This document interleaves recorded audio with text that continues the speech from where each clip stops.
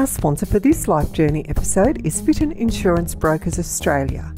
The team at Fitton Insurance take great pride in their long-term associations which have been built over the years and maintained to the high level of personal care and attention their clients have become accustomed to. You can be confident Fitton Insurance works for you and so have your best interests at heart. Their insurance specialists strive to understand your business so you find the cover that's right for you. Fittons will look after everything for you from farm and agribusiness insurance, bloodstock, equine, livestock and business insurance. Give them a call on 1800 076 277 or find them at fitton.com.au. Dolly's dream appears to gather momentum with each passing year. Do It For Dolly Day is the charity's special time to bring communities together to remember Dolly and the incredible legacy she left us with. A legacy so capably managed by her beautiful family. The Everetts always amaze me with their strength, courage and love they send forth into the world. Here is what has become my annual catch-up with Kate, Dolly's incredible mum. I hope you enjoy hearing from Kate this year. Kate, hello, and thank you so much for joining me. I really appreciate it because I know how busy you've been. And we normally try to have a catch-up before Dolly's Day, but this year that didn't happen because you were busy and I was busy. But I think this is going to be great because I'm so keen to hear about everything, you know, how it all plays out for you, because I know you just don't sit at home and watch it all unfold. You're running around the countryside. So, but first of all, I want to start off with the message this year was starting the conversation. So could you tell me a little bit about that and how we can do that better with our kids? Thank you very much for having me, firstly. So this year, I guess this year's theme, how to have a conversation to end bullying, is the follow-up from Are Your Words Doing Damage, which was that wonderful clip that we played a couple of years ago, and it was played a lot in the lead up to this year.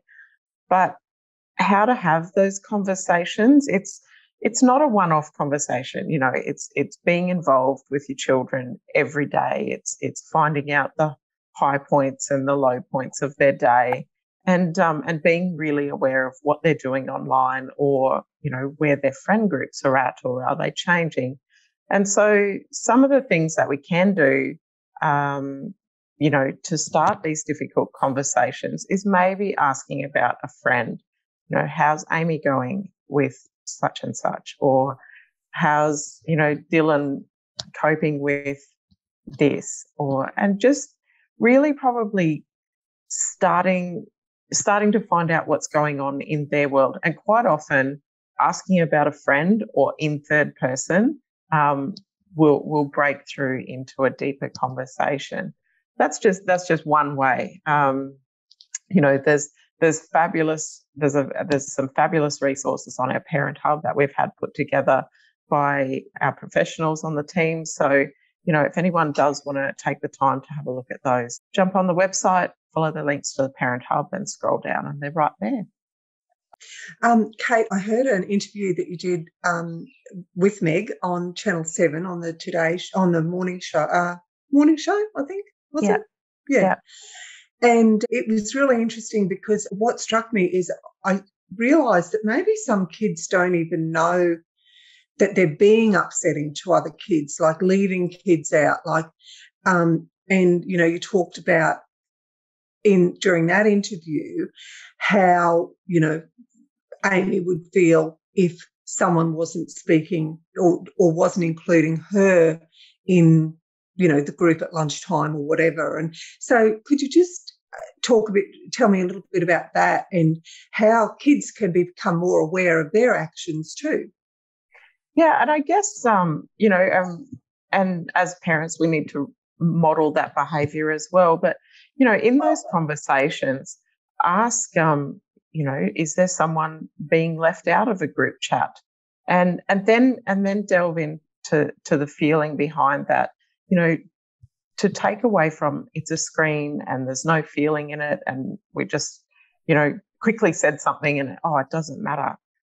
it does matter. It does matter to the person that is consistently left out, or, you know, there's a group chat and then a side group chat, and it does matter to the person. So just really delving into the feeling, I guess, behind some of those, you know, what that other person might be feeling, and then talking about, you know, ways to navigate through that.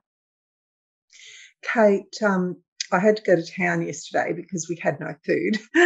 And so eventually I got in. But on the way in, I was listening to a Mamma Mia No Filter podcast with Lisa Curry. Yeah. And she was talking about her beautiful daughter, Jamie. And it was interesting because she said Jamie's problems started around about when she was 15 or 16, and she was a swimmer. And she hadn't been swimming long, but she was getting muscly, you know, and fit looking. Well, she was going to school and the kids were teasing her about her muscles. So she stopped. She stopped swimming, which is what she loved to do, but she stopped swimming because she couldn't handle the bullying from the other kids. Yeah. And Lisa said the same thing happened to me, but when I was that age, but I didn't take it personally. So the kids, some kids are able to get through that, aren't they? But some others really take it to heart. Absolutely. Do you see that?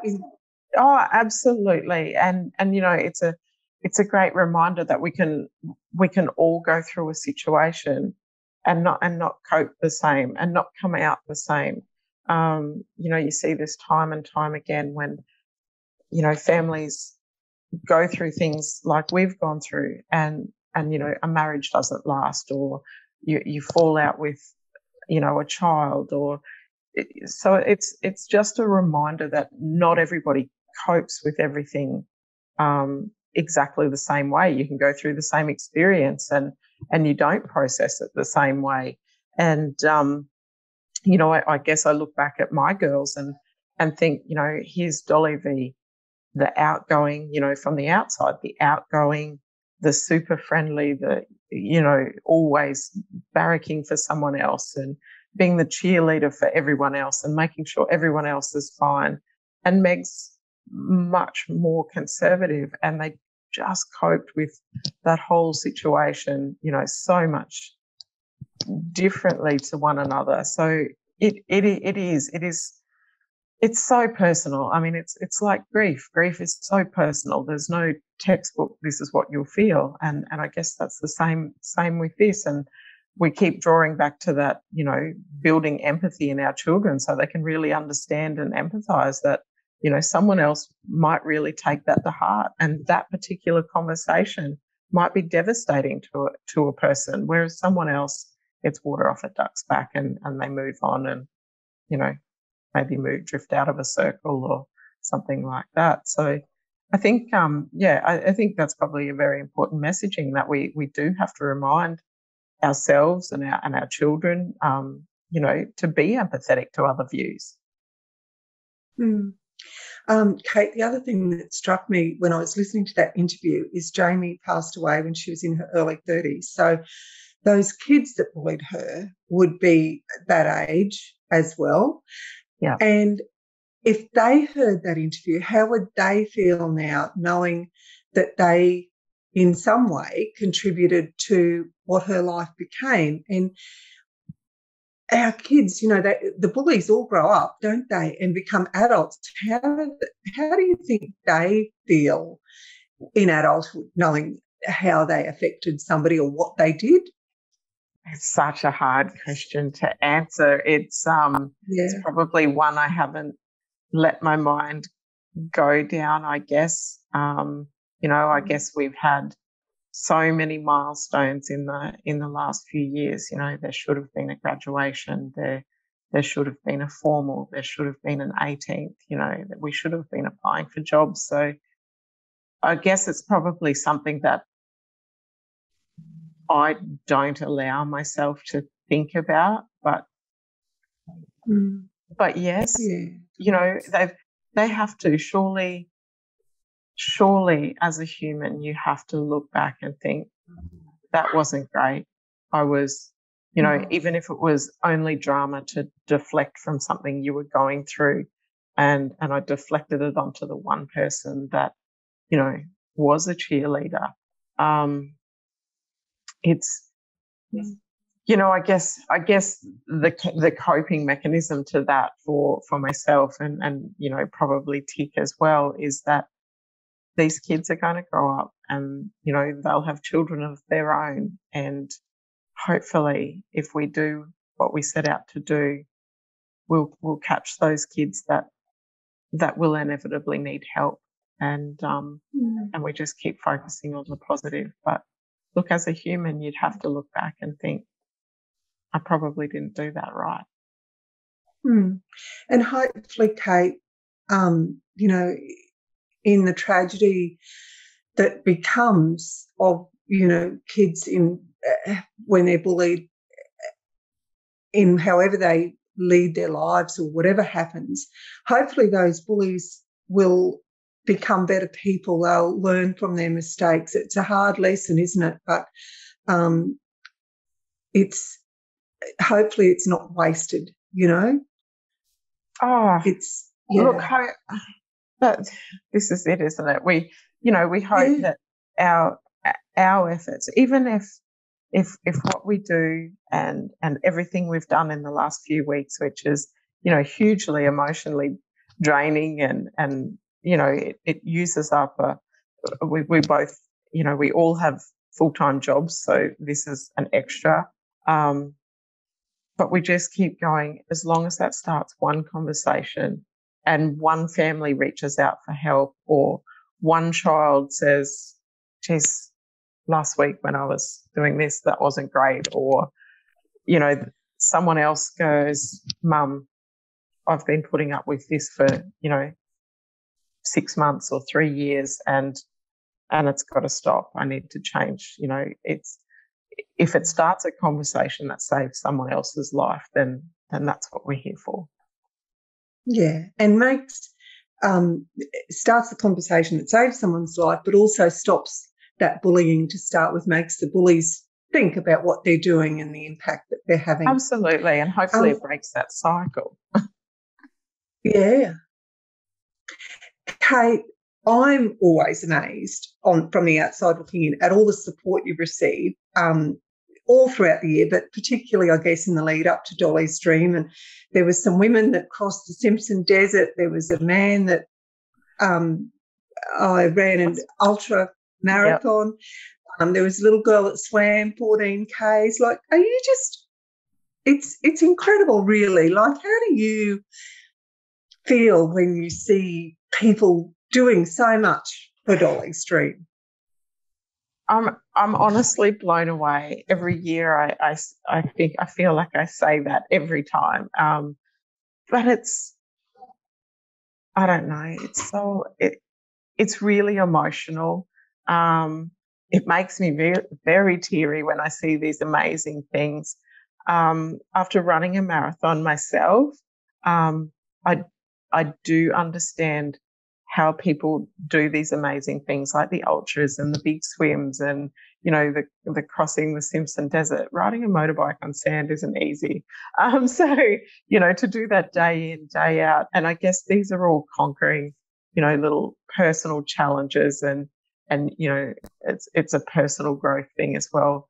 But to do it in support of our little charity that hopefully is changing lives, you know, is phenomenal, absolutely phenomenal. Kate, just getting to the marathon. So you've run 2 marathons, the marathon that you actually ran and then the marathon that you run in the lead up to Dolly's Day. But let's talk about the marathon first. Tell me about the training and how you got yourself in that headspace, and was it easy or was it hard? Or so I guess when we're going through personal stuff or you get to a certain age, I don't know, you decide to do crazy things. And look, I haven't run long distance since I was at school, but I obviously got to a super low point and decided that I needed a challenge. And I I said, I was going to run a marathon. And look, I couldn't run to my front gate at that point in time. So I spoke to a couple of friends, and there was nothing conventional about it. Obviously, I have a full-time job and it's a lot of travel. So look, I was fitting in, a run in the morning at 3 o'clock in the morning with my headlamp on down some station. Right. And then, of course, you'd go about your business and you'd be chatting about cows and, talking work stuff, and you'd drive to the next station, and everyone's like, oh, we'll see you at the social club. I'm like, oh, I'm just going to go for a quick jog. So you'd go and get changed and put your headlamp on and run off into the darkness at, some other station. So look, there was nothing conventional about my marathon training at all. But a good friend in town who has run several marathons just said to me, after about 30 Ks, it's all in your head. So I guess I'd backed up my runs enough to know that I was pretty good till 25, 30 Ks, and then it was all just a mind game after that. So look, there's a lot of healing goes on out there, and you get very, very focused, and the life rubbish falls away, I guess, to a point. It's truly incredible, and to do it in Central Australia in the desert with some of the most amazing scenery that you've ever seen. It's something truly unique, and it probably makes me admire all the people that I've watched over the years that have, climbed mountains and done, what I think are just the most amazing things. And, I'm like, this is what they do it for. This is the feeling they're chasing when they're doing this. So, not only was it to sort of kick off some fundraising to start our support line, there was a lot of healing went into that journey as well. I take my hat off to your commitment, like getting up at 3 o'clock in the morning to run and then working all day. That's huge, and I know lots of people do that who are training for whatever, but it makes it a huge day. Kate, how long were you in training for before the marathon to get yourself to that level of fitness? Was it a year or 2 years or? So I started 2 years out, but there should have been a marathon, and obviously we couldn't run that first one in 2020. So I did have a taper off, and just went back to a run every second day, or a short run, or 5 or 6 Ks every day. But in that build up, I had a lightened ride off over sort of October, November, early December, and then started again, and built up into what did I run that in July, I think. So started steady in January, and then built up into that. So it's a good 16 to 20 weeks out. So but in saying that, I had done that previous prep, so that's probably a good thing. Look, there was a massive weight loss, there was a massive change in diet, there was a lot of changes that went into that final stage of being physically fit enough to run that. And look, I do shrug it off a little bit, but you turn up and it's like anything, I guess you start to compare yourself, and I'm thinking, oh my God, there's people here that are so fit looking, and I'm going to be out here all day. But as long as I cross the finish line, and people didn't cope with the heat, and here I am training in Darwin and Catherine, and for a run that's going to be in Alice Springs in July. So it should have been about 3 degrees with a top of maybe 17, and I think we started out at about 15 degrees and got up into 30 degrees, and it was like 40 k an hour winds. So it was phenomenal weather, and a lot of people actually didn't cope and didn't finish. So there's it's a massive personal journey for every single person out there. It's it's just an incredible feeling. Yeah. Gosh, you've made me want to go and run a marathon now, Kate. Well, look, pick somewhere beautiful. There's so many beautiful places, and and look, it was a great reminder. I guess we've always been involved with camp drafting and horse sports, and if you fall down, that's the family you want to fall down in, because it's truly an extraordinary community, and we've seen that time and time again. But to step out and go into another sport, it was absolutely phenomenal, the support there. And I met a lady at the training run, and she ran the half marathon, and she waited at the finish line for me to finish my marathon, so I wasn't alone, because I did do the trip by myself. I had no one with me. So she's like, "You don't have a support person?" I said, "No, I'll be fine." And so she waited 3.5 hours for me. Lucky if she was waiting for me, she'd probably still be waiting. Oh goodness. It's just so lovely. And again, I guess it's that reminder that getting out of your comfort zone and changing what you do is all part of growth, and all and there are good people in the world. Yeah. Now, Kate, the other marathon is the lead up and the day, Dolly's Day, and you took Meg along with you this year. Yeah. So I'm really interested to know, because I was chatting with you before, and I was exhausted just listening to you before you even started. So tell me how that all plays out for you, because you leave home and you have to head south. And yeah, so every year, I mean, it just grows. I think we had 40 or 50 registered fundraisers the first year, and look, we've got a dedicated team now. Like I have Sal and her team, working behind the scenes. So if anyone has rung up and registered in questions, you've probably talked to one of these girls, and they do an absolute amazing job. So for the next few months, they'll be chasing up, the registrations and making sure everyone's right. It's all, everything's done properly. And then we literally start talking about next year. So if for anyone that has run any sort of event, that, you take a small moment to breathe deeply, and then you go, let's do this again.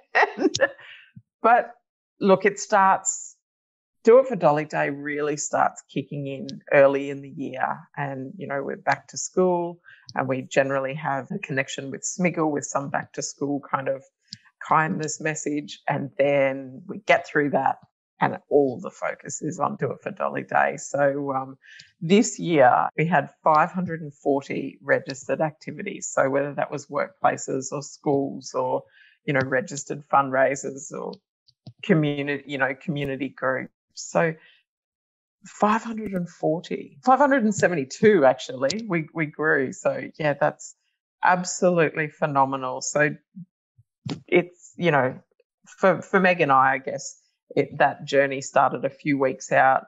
We'd both done some media and for Tick as well. And just in that lead up, he had a few things with work pop up, and I just said to him, we'll just take some of it off the table. Like, it makes it hard for you and it makes it hard for me.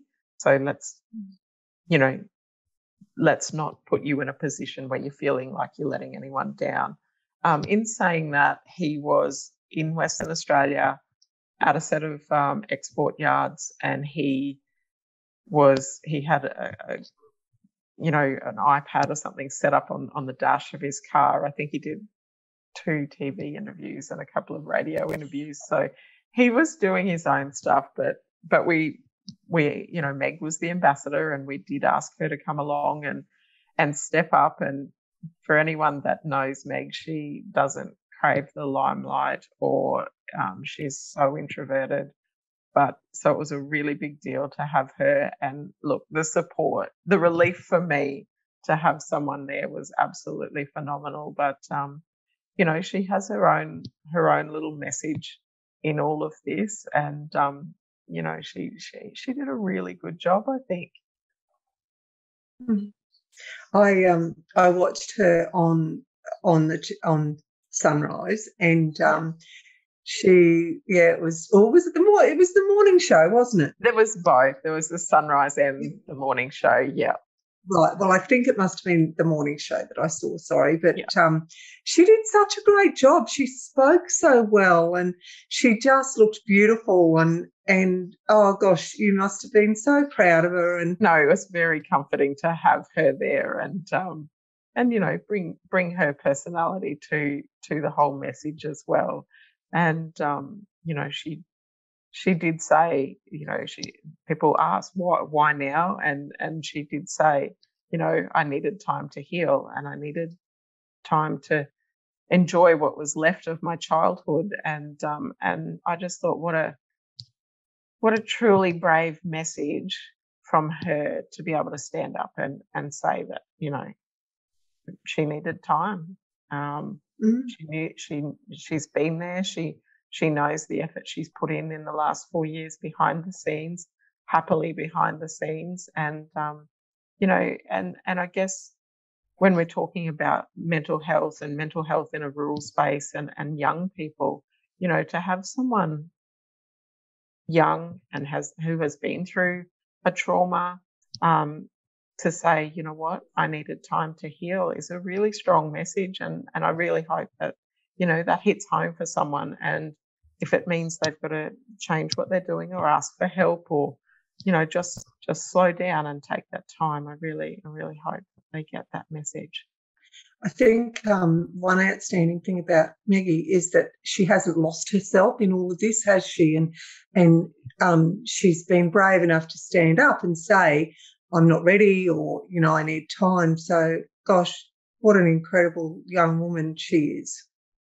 We have always said when we get through this, she'll be a powerhouse. So she comes out the other side. She's you know, she's a very unique girl. She you know, she just is quietly going about her business and always, you know, striving for things to be better. So yeah, look, we're so proud of her and so proud of her efforts this year. And I know it's a long way out of her comfort zone, but we do appreciate it. Yeah. Now, Kate, I just I saw the other day where you'd been named one of the top 100 most powerful women in the Northern Territory. You've received so many accolades, you know, over the past few years. And how is that going to, you know, help Dolly's dream, and how does it just must make Tick and Meg just stand in awe of you? Oh gosh, I don't know. Honestly, I haven't thought too much about that award. I appreciate it, and we don't ever think that we're you know, truly exceptional. I think we just keep trying to make the world a better place and strive every day to, you know, bring a little Dolly to our world, you know, somebody that does step out of their comfort zone and you know, tries to bring a little sparkle to the room. So I guess that's all we're doing, and if that's what, you know, that recognition was for, then maybe we're doing our job. I think you are, and you've all thrown yourselves into exceptional, the three of you. So thanks, Kate. I know you're really busy and you've got a busy day ahead, and I really appreciate your time and hearing all about what you've been up to in the past 12 months and how it's all playing out for you. And, yeah, I'm very grateful. So, and thank you for everything that you're doing for people all over the country. Oh, thank you for having me. I know this has been ridiculously difficult and we've had so many false starts in having this chat, and I really do appreciate your patience, and you're right, it is a bit of a marathon in the lead up to Do It For Dolly Day, but gosh, it's worth it. It's absolutely worth it. Yeah. Well, we'll catch up with you again next year, Kate. All right, I look forward to it. Thank you so much. Thanks so much for watching our video. I hope you enjoyed it, and please try to remember to just click on the subscribe button so we can keep you updated with everything that's happening. Thank you.